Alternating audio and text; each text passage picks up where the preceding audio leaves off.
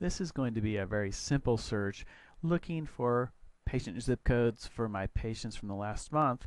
Then we're going to export that into Excel and use the Excel zip code data to plot out our patient demographics on Google Maps.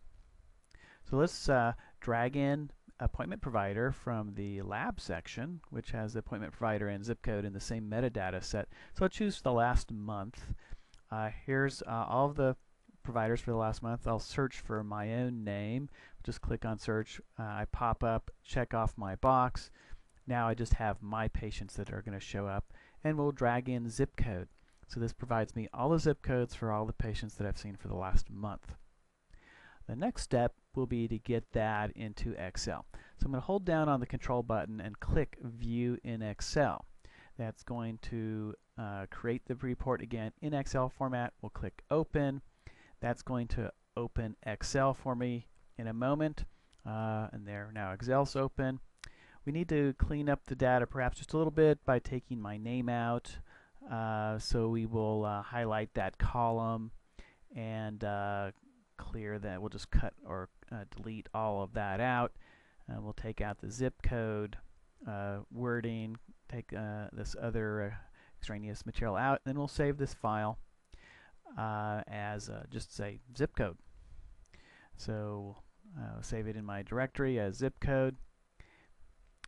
Now we've got the file. So now let's go to Internet Explorer or Firefox, whatever your choice is, and we'll go to apps.google.com and go to Google Docs. We will upload this Excel file. So we'll choose Upload. Go to Browse for my file that I just exported from Cognos EBO, and we'll upload the file. That just takes a moment because it's not a very big file. So we're done. We've already got the Google Docs here. And let's insert a gadget. Insert gadget, and we'll choose Maps. There's other gadgets you might want to play around with, but we'll add that to our spreadsheet. There we go. And we give the script a little bit of time to load. We'll change the range here.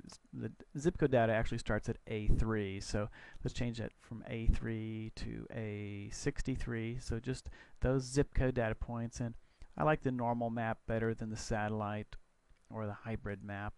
So let's see if Camtasia will zoom out here for us in a second. It's kind of on autopilot. Now the zip codes that are zip +4, which are 9 digits, are going to look funny to Google Maps, and they're going to be out in Europe. So you can clean those up first if you care to. So let's try to center the map by clicking on one of the data points, and then we'll zoom in. And there we go. There's our region. I'll zoom in a little bit further, and these are all cities in the surrounding area around Amarillo. There are some people that seem to be in more outlying areas. But that's generally the distribution for our patients. We have some patients that are, say, legacy patients that still come to see us from other places like Farmington and Corpus Christi. But there you go. You've got all of your lab data. Now you could do street addresses, but I don't know if that would be kosher with HIPAA. There you go.